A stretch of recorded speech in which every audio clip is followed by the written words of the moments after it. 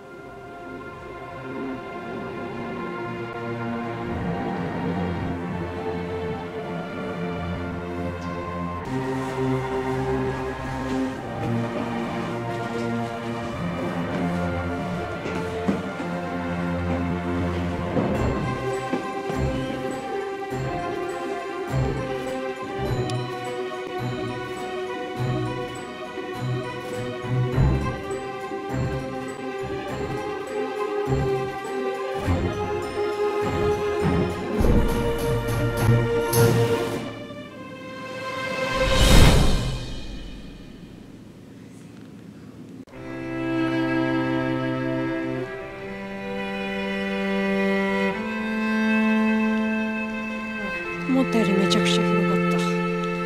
あっちにレストランもあります。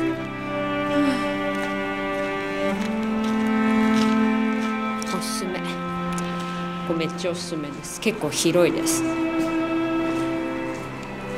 ヘルシンキの博物館とかより広いかも。見て船。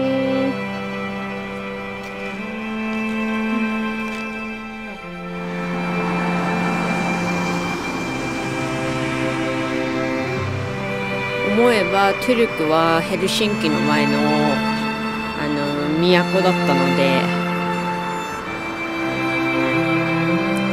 なんか古い歴史的なものが結構あります。トゥルクのハンサっていうショッピングセンターの前から1番というバスに乗っければトゥルク城の前に着きます。でチケットが3ユーロなんですけど、2時間有効なので、まだこれ2時間経ってないのでまた使えると思います。